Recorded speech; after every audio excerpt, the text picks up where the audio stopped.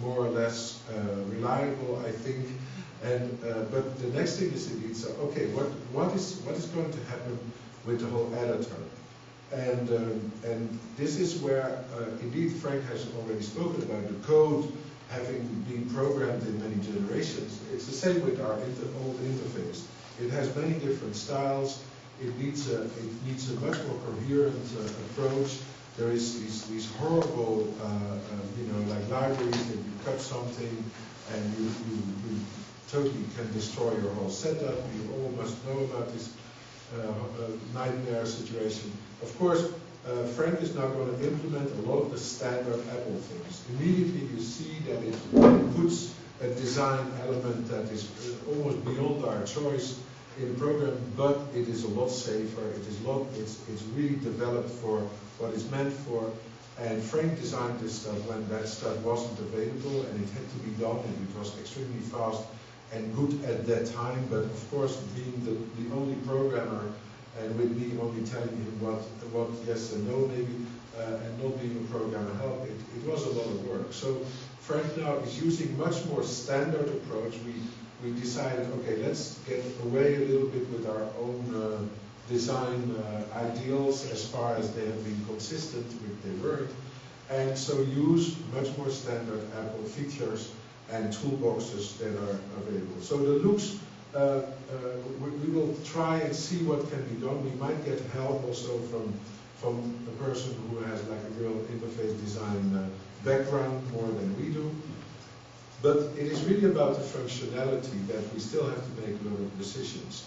We tend to think that if Junction can be under the hood, you might not even notice, like all the functionality that you have now could still be available in a way you see it now, but it could be done by Junction. On the other hand, if you go into those specific gestural interpretation functions that Junction represent, then, if you really want to know about it, you can go deep in it and really program in a much more refined manner the relationship between your gestures and the controls, so to say. So we tend to think until now that it is a good idea to put Junction in there, and still to have like panels on which you can just see those functions in a much more meta-like manner than you would if you would go into Junction.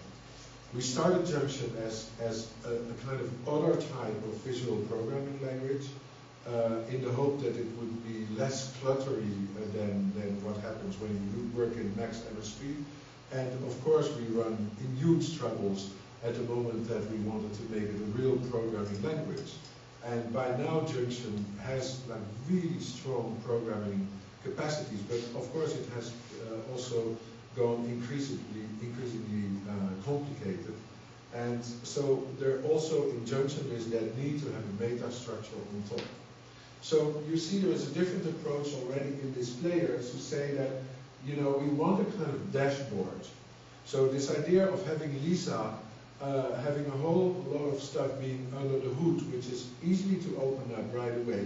It's a bit one step in between right now.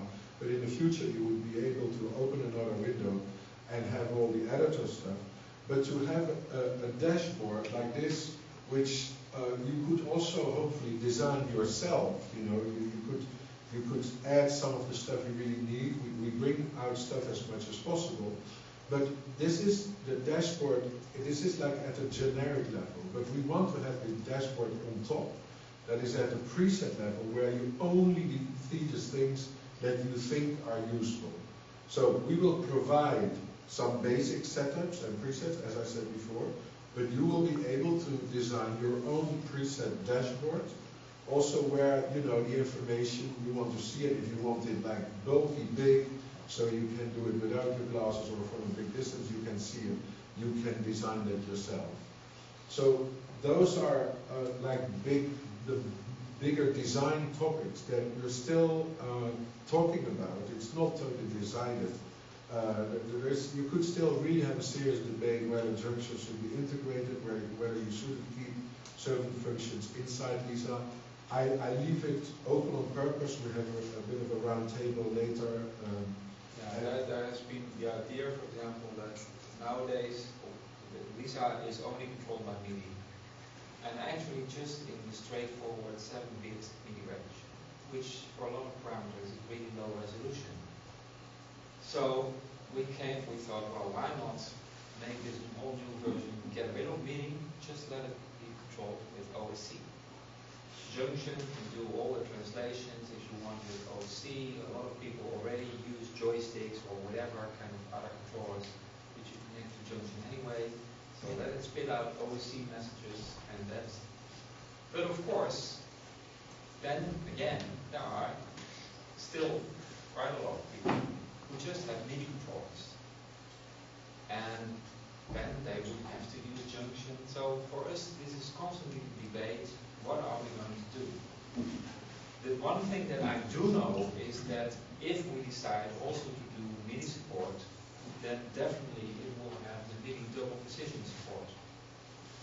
Meaning that you can have 14-bit control over most of the parameters if your instrument, whatever that is, supports MIDI double precision. If you use Junction, by the way, then that will support the double precision stuff.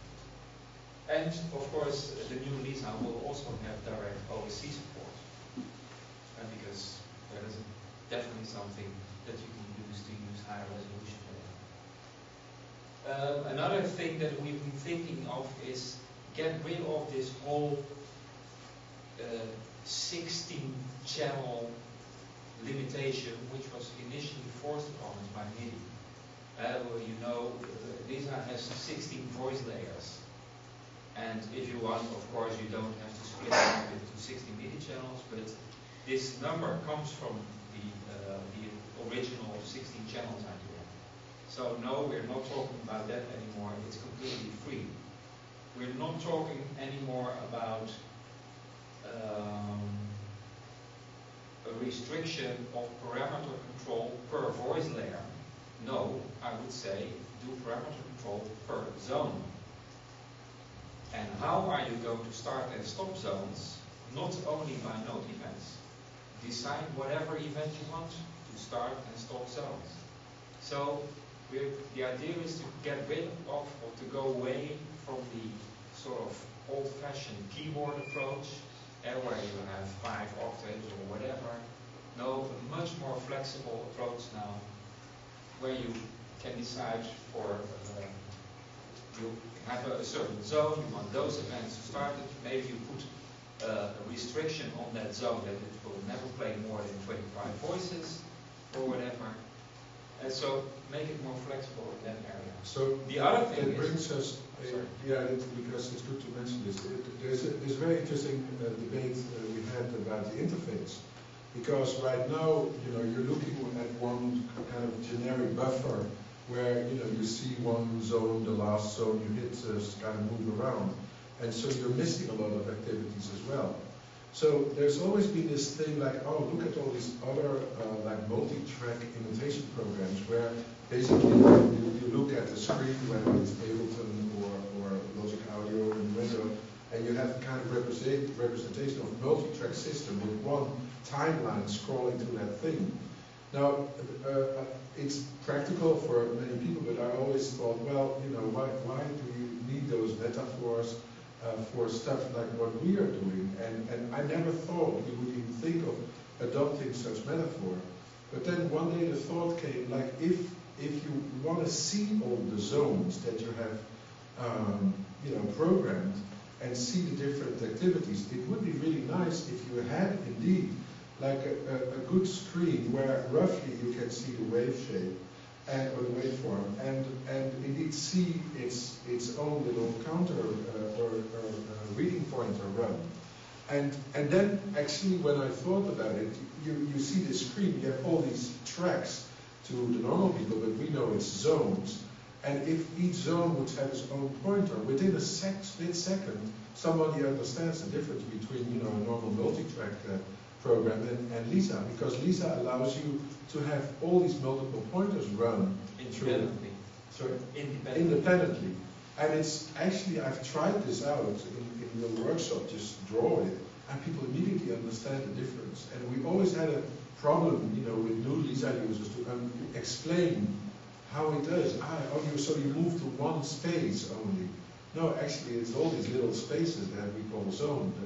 So we might actually experiment with the layout where you can, stack a number of zones that you want to keep track of in the order you want, and then see these different things run, because you all know, like now you only see the last one, and it's not always the most important one. And so, I mean, it's information, but it's a bit no information as well. I even sometimes, when I'm rehearsing, trigger an extra note to be sure where I am. It's not a non-musical activity that produces musical results. So we know that in our processes that is even conceptually okay sometimes, but not in my case. So there is these discussions that we're having in respect to what Frank is being saying, and I thought it was good to mention this. Another issue is the fact that LiSa is very much a sample buffer memory program. The idea is you have to reserve an amount of memory, and that is where you put your samples in. And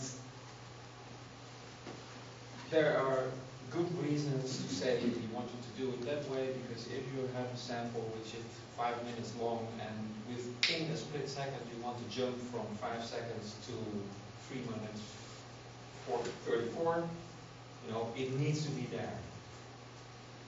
For the average user, this is something that they might sometimes use, sometimes not. So why make this decision? The idea now is that for the user, it will be completely transparent if a sample is on your hard disk or in memory. The only... It will be the same. It will be completely the same. So it's not memory... Yeah, well... And it means that memory is not an issue anymore. The sample data will be available. There are, of course, for the people who really want to do these weird jumps, they have a file which is an hour long, and within a split second they want to jump from the first minute to the last minute of the file. In that case, you either decide you don't care, that there will be a little bit delay because it has to load that part into the memory, or you say, no, I want it to be available, and then you will have to make a choice, how much memory do you reserve for it. And so, but you might say, in a normal, if you're dealing with the whole stuff in a normal way, it doesn't matter anymore if files are in memory or on the hard disk. So that's a few of these ideas have been, well, actually quite a lot of the ideas have been written down, and now we are going to do experiments with the user interface, with the new features. The fact, for example, that each zone will be able to use its own audio units, and so that you can have the parameter control per zone, also for the audio units, which will make it extremely flexible. Of course, it will be more CPU load, but as we have seen, these new machines are very powerful. We have the audio units running, by the way, so yeah. it is possible. Maybe it's a good moment either to have a little break or to open up for some questions. I don't know what we've been talking more than 1.5 hours, so according to the normal knowledge, concentration goes down rapidly now. So maybe a little break, and then question time. There's no protest, so am I correct?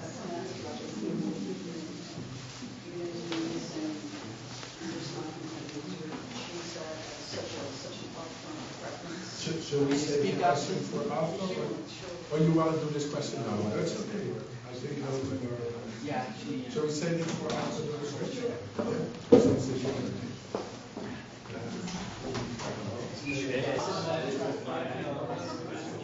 Simple request for some action.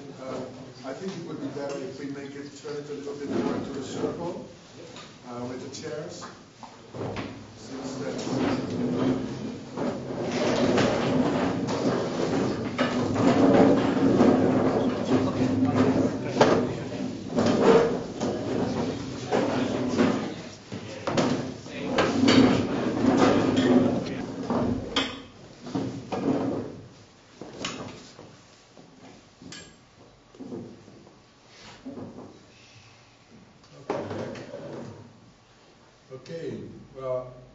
Anything up? You had a question about memory. Yeah. I was wondering, because you said it won't make any difference anymore. Do you mean just semantically, like the user doesn't have to make this explicit decision unless, say, there's a file over a certain threshold size that really demands, because when you talk about random access memory, it's called that because it's open for that because it's faster than a hard drive. Yeah. So are you just really talking in terms of the interface? It becomes transparent. They don't have to say up front as a preference, I want my buffer in 5 seconds or 600 seconds. That's the idea. Okay. And so basically, you can use files of any size. And that's the idea. Is there such thing as a load buffer? Load zone? Good question. Well, the thing is, first of all, I will have to do some experiments with that. Because what is extremely important is indeed when you do a quick jump, how fast is something loaded into memory? Yeah. And it might be that it's way too slow.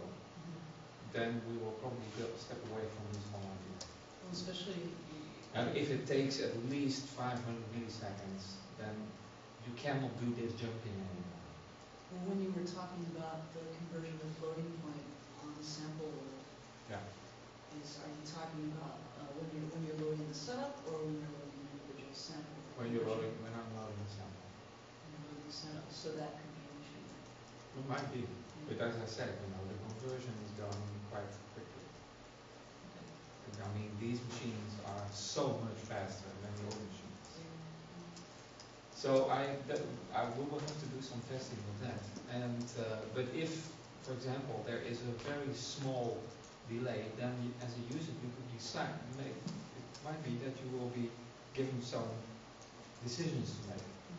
Do you care or do you not care? Because if you do care, then it might be that you indeed will have to sort of mark that particular file that it should stay into memory, something like that. That's fair. But the idea is that you don't, that's at least what I thought of, why would you always be forced within this restriction of a buffer that particular size? Because we also noticed that especially beginning LiSa users, when you start up LiSa for the first time, you get 60 seconds of sample buffer. And of course, since people don't read manuals anymore these days, they come up with questions, well, I mean, the buffer size is very small, can it not be bigger, and so on. And it would really be nice if indeed, as a user, you don't have to worry about it. So It's just there. You don't say RTFM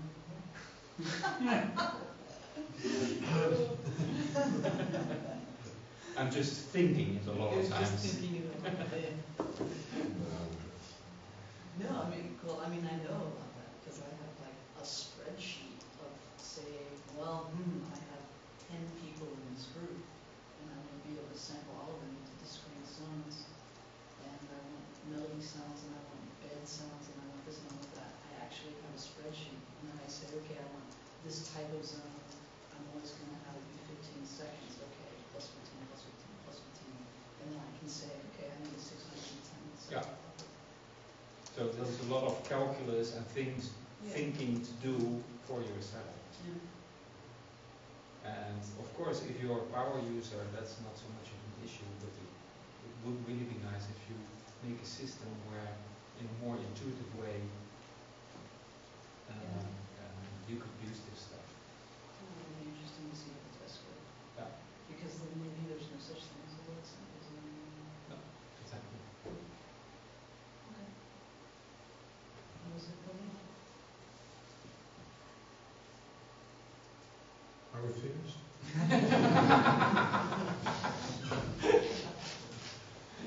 No, I have a question concerning you said underneath this dashboard is going to be something, and then the question was, as far as I got it, if whether junctions going to be implemented as a part of these. That's Well, first of all, it might not be the junction as it is will be implemented, but more functionality. Functionality of the program. Another thing which basically just came up in my mind when Michelle was talking about this, that you could use a junction configuration file to configure the input and the data handling in LiSa as well. And that would be another option. It's a player for junction. Yeah, something like that, where you don't do the interface design over there, but you can just use that particular one. So that if you are experimenting, and when you're setting up, you just use the two programs together. But when you're performing, again, you just have the dedicated engine where you can use the junction configuration, your LiSa setup, and maybe together it will, of course, you will save it as a whole new thing. So LiSa will then always have a number of inputs available, like a whole matrix even. Yeah, because that's another thing that I was thinking about. Nowadays, the parameter modulation in LiSa is always restricted to one particular kind of controller, either a MIDI controller or a modulator. And of course, some of these modulators can be controlled as well, but it's very linear. And it's much nicer if you would have a sort of matrix where you decide, okay, I want this particular controller and that modulator together to be able to modulate a particular parameter, where you can even set the range of the two inputs, and so you have a more flexible way of doing it. The thing, of course, is we can think of zillions of new features. No problem at all. And we do. We do that. And you do. But, as Michelle already stated, I think we should also focus very much, and that is more for us, on something where we basically present the user a number of options and limit that. If you step into your car, you don't want to control everything of the engine. You know that lots of that control is done in a proper way by the internal computers, whatever. And I think this we can also at least give it a try to make something like that. We've always been very wary of doing this because the whole analogy of a driver, and as soon as you go on the racing track, you have a whole team. Exactly. And you want to be that team or direct that team. So also a lot of us work in a conceptual idea that the next piece is going to have a totally different setup. So you want to be able to get under the hood. So that is also something that I think should be remain part of LiSa. It should still keep its importance, no matter what we build on top. I really see it as different layers that you could even maybe separate. If you could throw away that top layer easily if you don't want to see the stuff you're doing in that way we were going to represent it. And the interesting thing is that basically in the old days of just hardware synthesizers, the designers were confronted with the same thing. They released machines with presets, which were read-only memory and so on. The machine would not sell at all, because users said, I cannot change any sound. Then they would release machines which would have presets, and you could create all your own sounds. DX7. DX7, for example. And the companies got them back, and people didn't change it. When the machine broke down, they didn't change anything at all. All the old presets were there. But in our case, that's different. And I think the dilemma that we have, but maybe we shouldn't spend too much time on this topic in the end, because it's clear for you as a group how we're sitting in it, we all want this to be able to dive under the hood.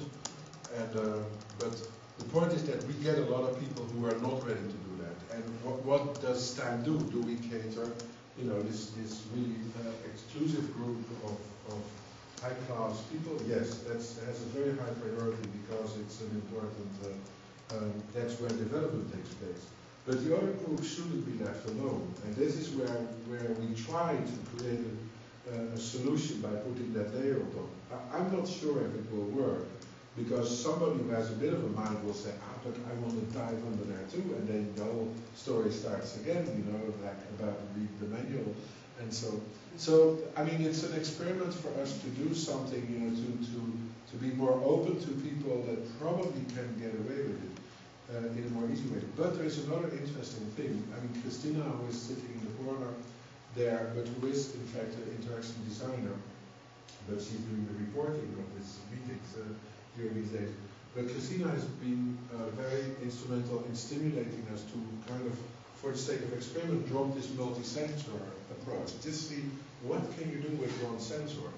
And it turns out, if you look at the objects that maybe Frank can show later in the week, like there's a little shaker that if you make a junction program, the program to translate these very simple movements, you can do it. It's still quite a big junction program.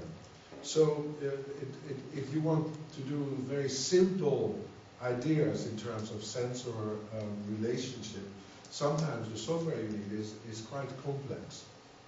And the question will be whether you can embed a number of modules in that software that do higher level functions. And if you do that, there's always a problem. Oh no, but there's somebody who wants to program that. It's always this trade-off. And with LiSa, we until now we've really tried to keep it as open to programming as possible. But indeed, we get lots more people who don't want to be programmers who want to use it.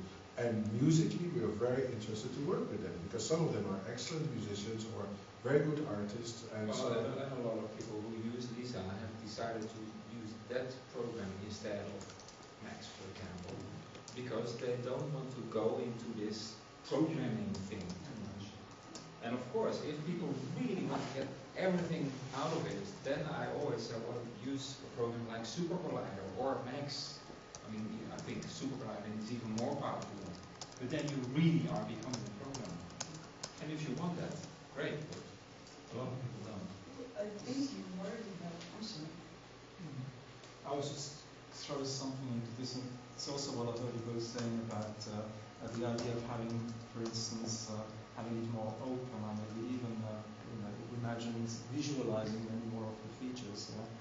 Basically, making it a bit more modular in that sense. And going away from this metaphor, what you call the keyboard metaphor, which I'm wondering, isn't that then just going the same direction? Because I find it quite charming to have the limitations of these layers, these 16 layers, and these 32 parameters, which I hardly ever use all of them on one layer. So I wonder whether, and maybe that isn't a need. Yeah, but this is the under the hood thing. No, but under the hood is also connected to the metaphor. If you, for instance, look at Ableton's Live's metaphor, it is a mixer. The visual interface is a mixer, that's why it's so successful, because everybody that's doing sound has ever used a mixer, so that it's very easy to understand. The metaphor of Super Collider is code, a bit more difficult, scripting. The metaphor of Maximus Piece Meccano, Lego. Flowchart. Okay. Flowchart.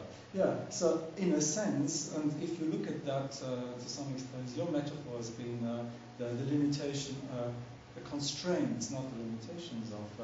well, in a way, this idea to move to this kind of multi-track, but with individual reading pointers, could be a good replacement, because I wouldn't mind getting away from that keyboard. Yeah, because there is not, I mean, the keyboard is not the typical electric musical instrument anymore. Nowadays, it's more the computer keyboard. Well, or the mixer, the little fader box. The fader box or the joystick. whichever metaphor, as long as it's a clear metaphor, I mean, that's the point. And to some extent, the keyboard happens to be the one that sticks with this. Now, of course, you already got rid of it by having the player, which doesn't have the keyboard, which doesn't show the keyboard anymore. So, by definition, that's not necessary. So, for me, the question then is, if you start thinking about, for instance, more detailed processing on a zone level, and when I use zones, I use anything from 20 to 100 because I use them at different times in a different preset on top of each other. How what is the metaphor of letting all this see? You click on a zone and then it gets arranged, and then I can take a snapshot of these zones. Or how how do you deal with that? What is The point is a little bit that the keyboard, of course, is such a generic thing that it's not hindering most of the people too much. It's not, I mean, you have now this piece of software that sort of mimic you have two spinning records on your screen, and you know, and it suddenly then also has to be like scratching it, and so that for some people that would be, you know, great, and for many people probably, because they feel like, oh, I'm doing it. But for a lot of us, it would be like, come on. Like, I mean, it's true that the keyboard has as a metaphor something, a piano can be used by anyone. That is, but still, if we could get to something better, but without being too strong as a restrictive image, you know, that's the problem. I mean, in that sense, it's interesting. We had this discussion at 9, and Taco was in the panel as well. And we had two spinners, so to say, and I was Taco and Erik M. And we had Marco Stroppa, and who, you know, a bit leaned back from his composer's point of view, said, well, you know, we as composers have to think about, you know, you write for an instrument, and we hope the instrument is still there in 100 years, because we want our pieces to, I mean, that was his concern. Now, he's one of the nicer guys in that scene. And so he said, but yeah, you have to, it's a fact that the turntable is a new instrument. It's something very accepted, and it's one of the few metaphors that is new in sort of semi-electro music. I'm not even sure if it's electronic music, but you know, like for many people, you should consider it as one of the majorly played electronic music instruments. So the next step would be to say, well, then Chaos Pad probably is the next one on the list, because that's really used a lot by people. And I mean, if you look at the metaphors that attract people, besides the one that really mimic old instruments, like, you know, all the drum pads and hand sonic percussion thing from Roland. So the ones that really imitate traditional instruments. So the only new one you could say is the record player in a way, but that's a reused one. So then the only new one that remains is the Chaos Pad. and it's already in LiSa with the Oh yeah, I didn't even think about it. and it's been there in hyper, in much earlier software in the hyper. That blue screens. Yeah, exactly. But the question then really is, what is it that we want? Because for me, it's an organizational matter. When I play, I don't want to see anything. I turn the screen off or whatever. So I don't need it, because I've always maintained there's actually something else happening while I play. Because if I look at the screen, my visual senses get occupied and I'm actually listening less. I think this with a lot of people when I said, well, you know, either you know what you're playing now or not, just turn off the brightness of your screen and let's see what it's going to sound like.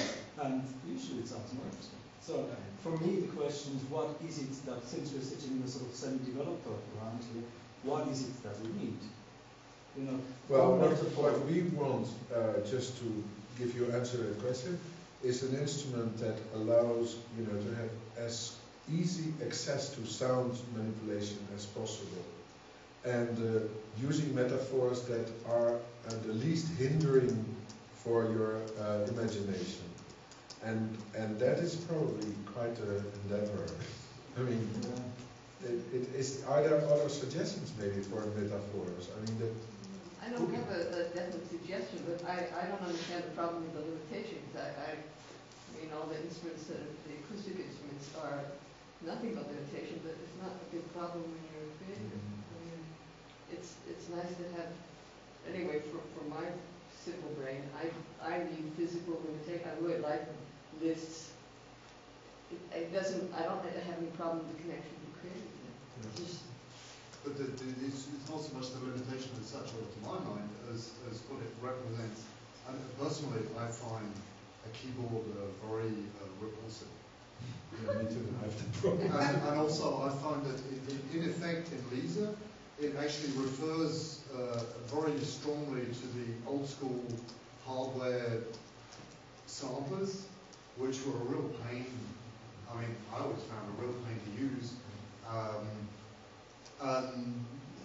Yeah, I can't help thinking. I mean, what you were saying about being able to use OSC in junction now and abandoning MIDI, I find that very exciting, because I mean, it's just like, I mean, OSC, you can send a text message as well. I mean, so you can be grabbing a text message from somewhere and doing something exciting as an option, but maybe that they're not going to be using a node, but you're going to be using something which you grab off the website and send that as a text message to your thing, and that's what's going to be doing it. So I mean, certainly mobile phone stuff. who knows? I mean, but I mean, I personally, keyboards and the well-tempered scale and so on. I mean, I can't deal with it at all. I mean, it has no reason for being there in that sense. I mean, it's like it came with MIDI, and at that time it was practical, and it is a good moment to look at it again. Do we still need it? That's basically the. And would there be another metaphor for the assignments? Well, it's very simple. It could be just instead of a keyboard, it could Maybe be like we should have cooking as a metaphor. I was thinking the- of ingredients. well, also, but maybe in terms of Junction, maybe I think because the interesting thing about Junction is the fact that it adapts to any kind of interface that you can be putting into it. And there's maybe something which could be, maybe there's some kind of development to be done so that the interface that it adapts to are actually giving you some kind of interface which has a relationship with the physicality of that interface. You hold a spoon in front of the screen. And see I don't know. I mean, just in terms of the controllers and all the game controllers and all that kind of stuff. the adaptation with Junction is easy You could do because an open source project where you ask people to do a graphical interfaces for each thing that which they use. Something like that. because what you see in our case is that we take over like the first thing we adapted to was MIDI speak, keyboards, this and that. Junction basically adapts to what USB allows you to. So I mean that's why we think we should be a bit more proactive in thinking of a design. But what you suggest is. But what I mean by that is that basically when it adapts to all the different USB controllers that you plug into it, right? But you more or less know what they are. Okay, I mean you plug it in and it recognizes it. So when you plug it in and recognizes it, it could maybe also load some kind of graphical interface which corresponds to that. No, that's true. That's USB because but that's also because all the USB controller designers, they stick to this protocol, and we would like that's always the point, I mean, it's true what you say that we get a lot of done. Sometimes even all these limitations help us, and that's the whole idea with LiSa. It's not an XMSP where you can do much more. No, the limitation is something that we got something out of it, and it was not just meant as an improvement of the sound quality, which apparently still is quite good compared to other software, but it was also indeed nice to have a limitation.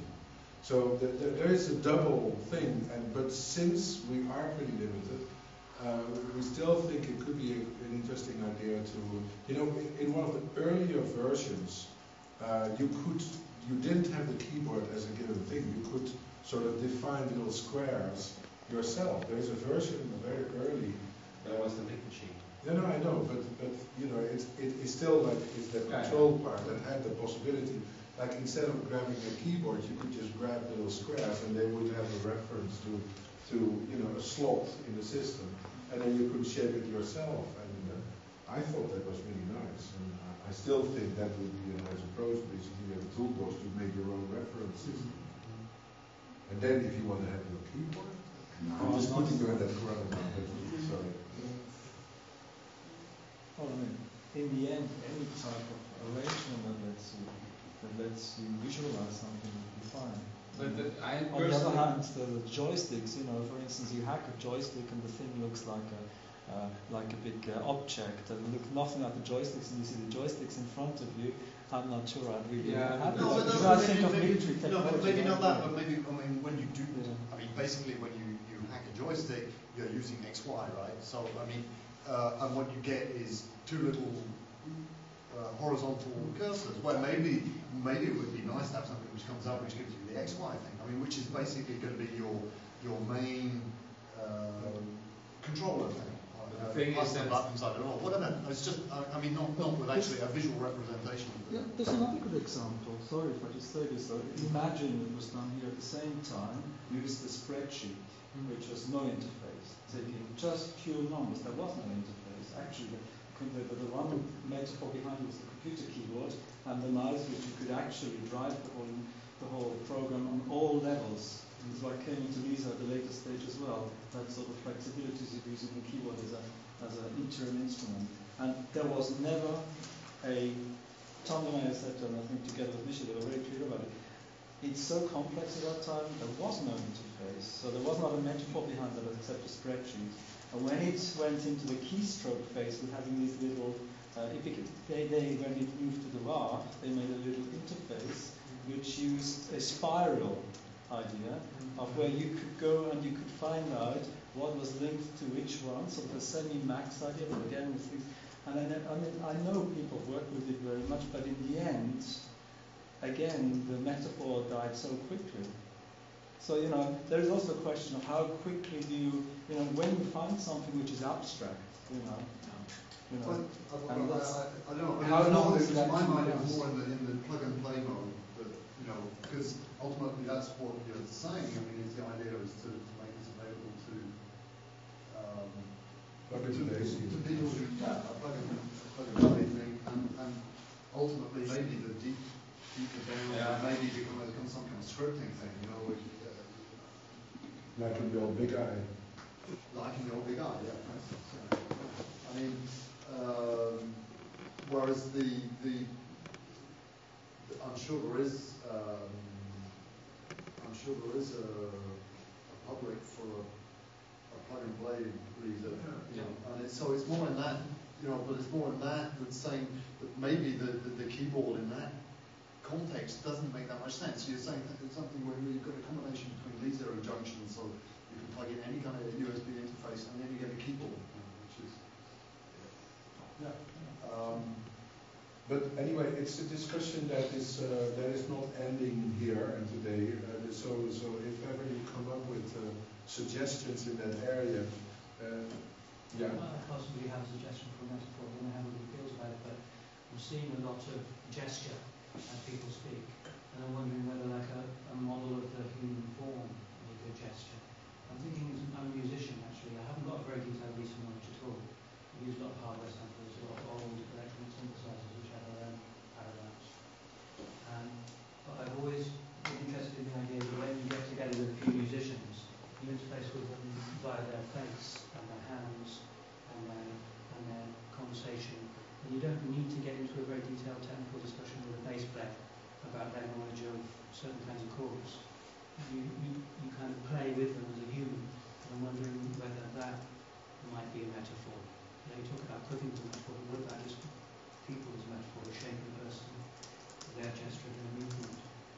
Well, I think one of the main problems, and it's literally translating our 3D world into 2D.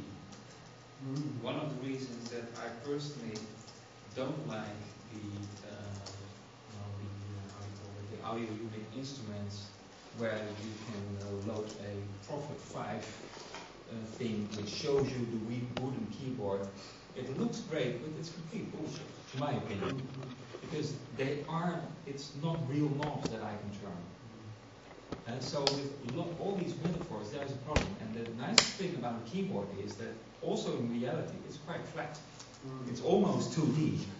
Actually, we have a 2D piano keyboard.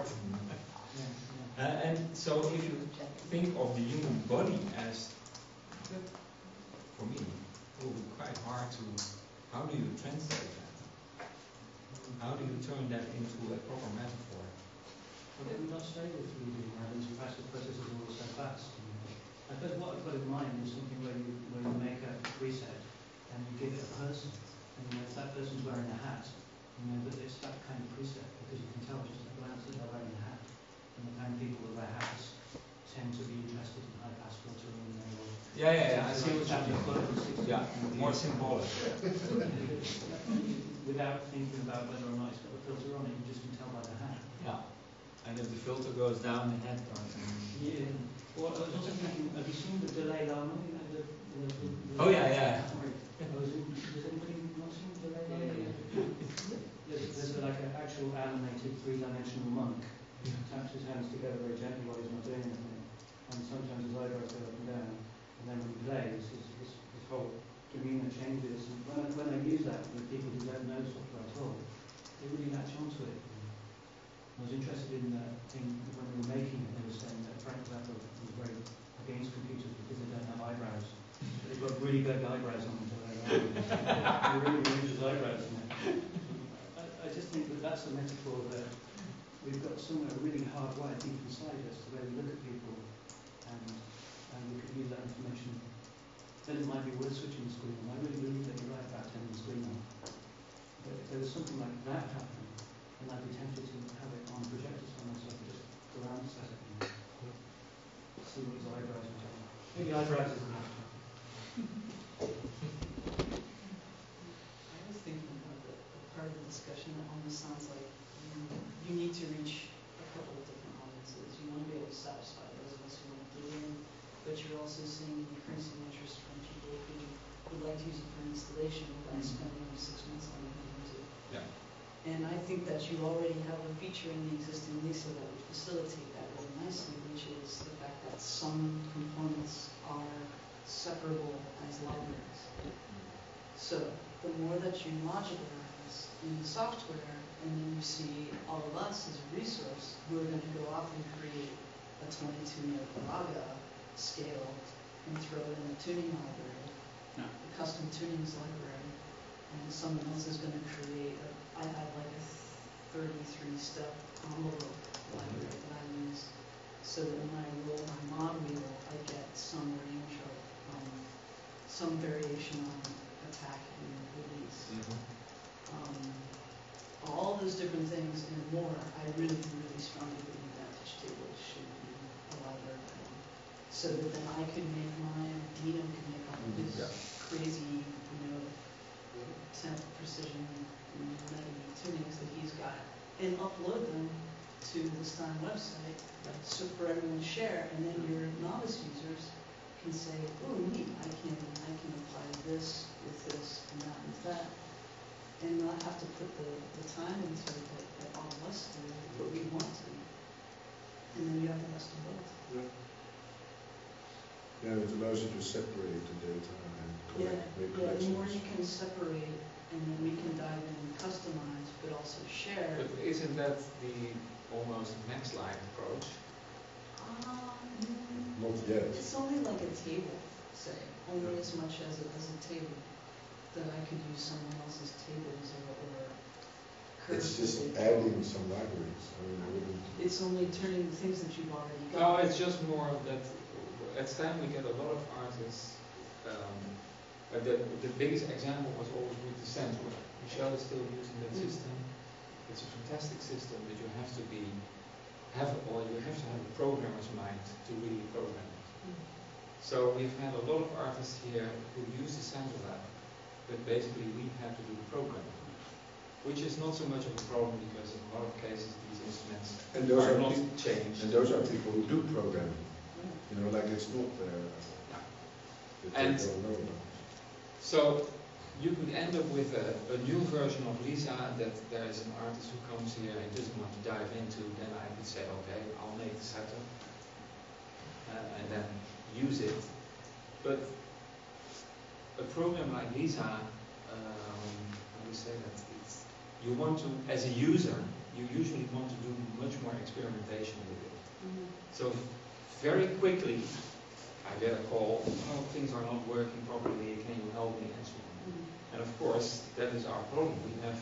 We don't have the resources to constantly help the artists to go and stuff on the road. But what Carla is presenting is a possibility of some stuff can happen in the community. So you don't have to deal with it. The only thing you do is to provide more access to the program by putting things more open in libraries. Like you need to tuning now, it's not in a separate library. And that way, you can cater to. I think He always says no. I know. I'm used to it. He comes with an idea. This is why I start talking to you. Yeah. Well, because I'm the one who has to say, but you get really sharp by having to respond to that. Yes. Oh, go ahead, yes. sorry. No, but I just think, the more that you make into libraries, and they're all very simple to work on individually, and then you guys can take the libraries that we all upload and submit and are willing to share, and combine them in some novel way for a particular artist. I'm not talking about any like really in-depth stuff. I'm just talking about simple things like libraries that you would want to do once and not have to do it. No, it's a very good suggestion. We should really critically look how much stuff we could say on this topic. How much stuff we could. I mean, I think it's a great idea, but I'm constantly also thinking as a non-power user. And that's why I said, isn't this going to be very much the next one?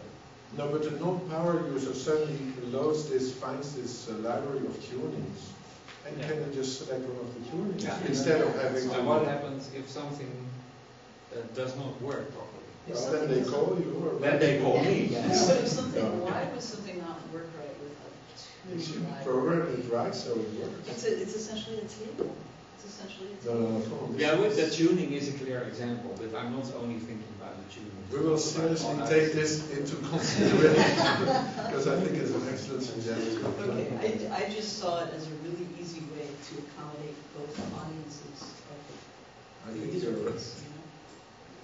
You have to believe. But I mean, for a big part, this can already be done because basically, except for the tuning, Exactly. all the other stuff is available as libraries. Yeah, but so why is it not done yet? I think it has to be a little bit more, maybe integrated with like the instrument idea or the presets. Because now, for example, if you load controllers without the tables, Then you have a problem. yeah, and this is really technical. So this is also not for a non-power user, I think.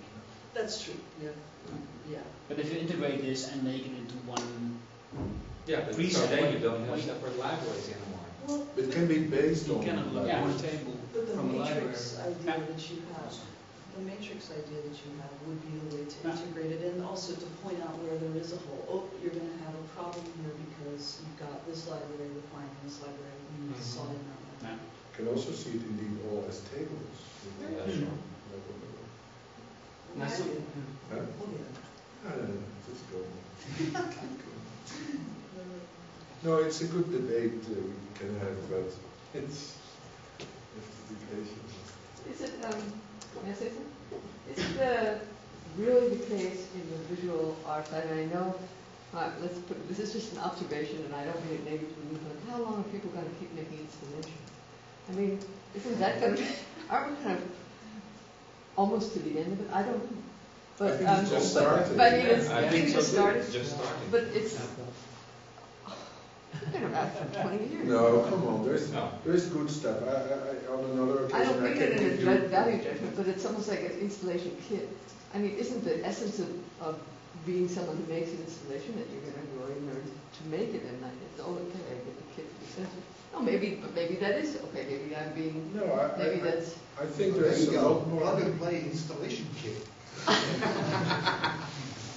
I think really it's just started. There's a market. And what you're talking about is a whole, still a relatively new development, relatively, because it's older than a lot of electronic music, to be honest, but Exactly. in some cases. But Keyhole to. But the whole idea that interaction can be designed and that the technical knowledge there is very low, and this whole idea, even in our community, if you talk about, okay, you have a sensor, and what do you do before, most of the people will use it as a linear kind of thing, that it goes from zero to somewhere and that's it.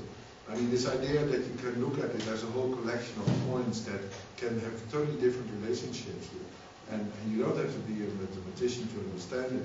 That is, even in our community, still pretty low. I mean, that criticism applies to a lot of new technological, oriented art. And I think you have to be extremely patient and optimistic and positive to look through that. And we see that, also in V2, there is some projects that try to deal with meaning somehow, to try to deal with social context, and there they start thinking about what is what it does socially in installation. I think Peter can give you lots of experience and examples of installations that have a bit more. I mean, just had a look next door, and there is stuff growing there. And I think that the technology is also very limiting to people, and that is where I think we could maybe publish some of our experience through these presets, so that it also helps to make people start up a little bit faster. And then we can look again, because we've seen like there's by now a bit of a famous example here of a marionette player, a puppeteer that came in and did this piece in France with just a chair and accelerometer, but really worked on it for a while and really explored all the possibilities, what he could do with sound by moving that chair in various directions. And that was totally technically done by Frank. And so they were both working at the tops of their, what they were good at. And that project I thought was very interesting because it really, like a performance that had something going, Yeah. And it's true that that we don't have all the knowledge. And quite often if you have too much technical knowledge, you're totally nervous on stage, because you know what can go wrong. So this idea of having teams and separate it a little bit again, while you're on stage, or like with installations, to help people to develop those ideas. I think at least what Steim can do, and that's my basic drive to support this idea, is to give some of our experience to that scene indeed, because it's true there's a lot of installations that are a bit boring, because after 2-3 rounds you understand the system and it's not surprising you.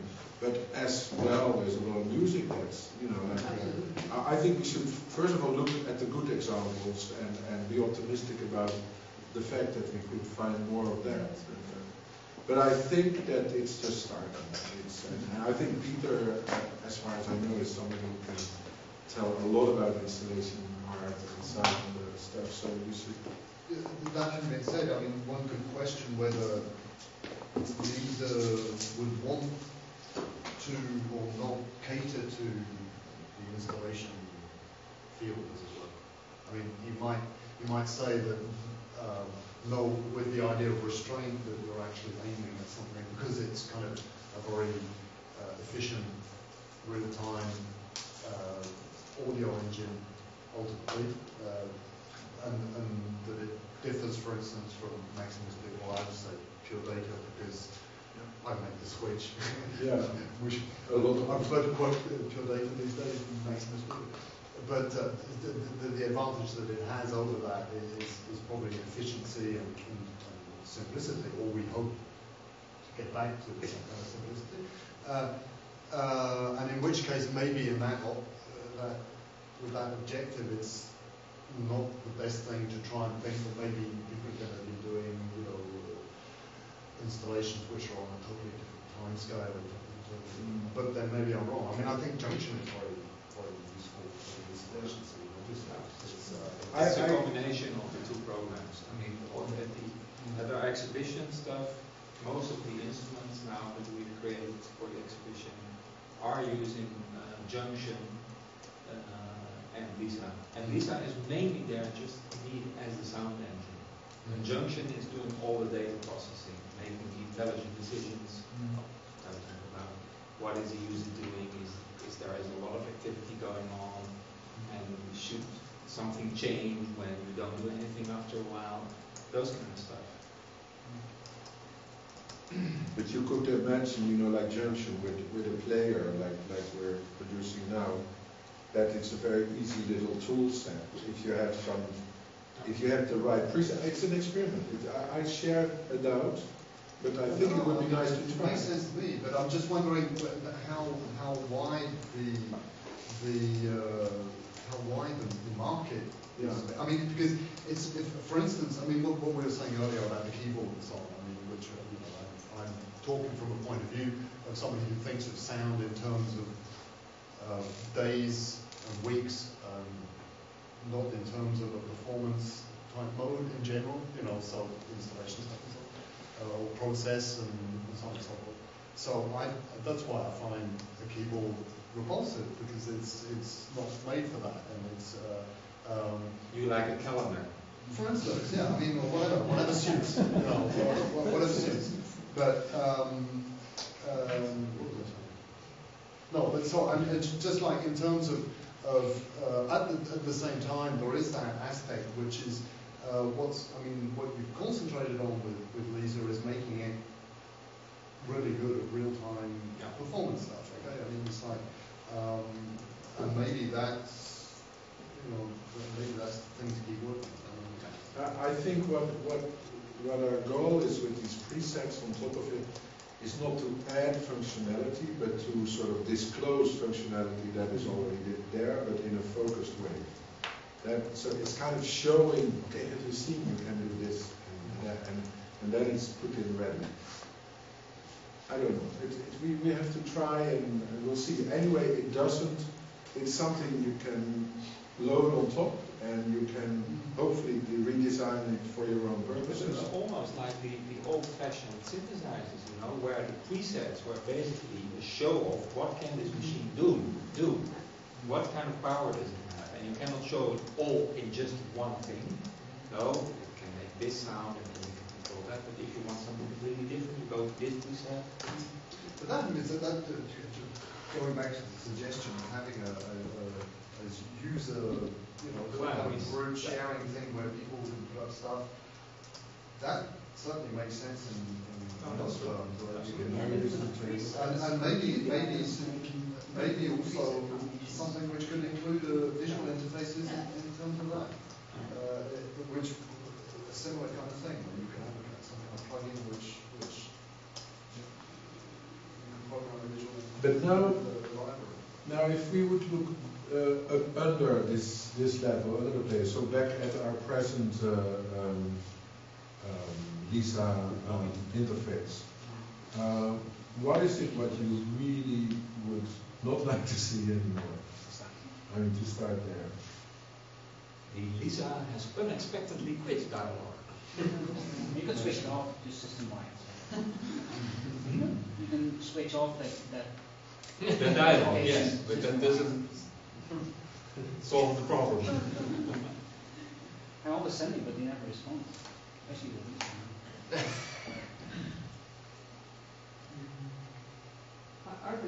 Are there interfaces that have just squares, like magic squares, and you could just put these, each zone is like a square, and you could give it a color and orientations, and so it's not linear, but just,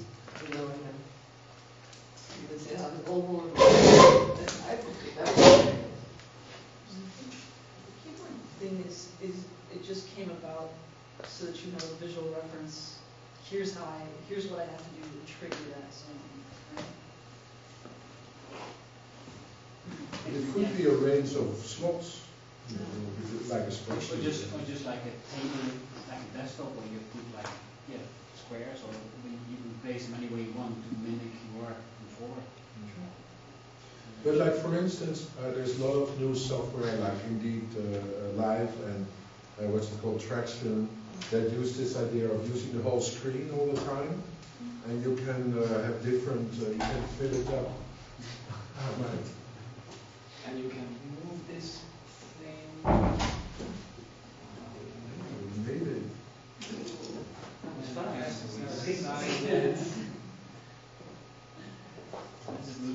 So these are already some ideas. So this is still very much within the voice layer things, but the idea to have a keyboard or a visual interface which you can arrange yourself. And for Michel's instrument it would be like the arrangements of his keys, because those are basically his MIDI note events. Right.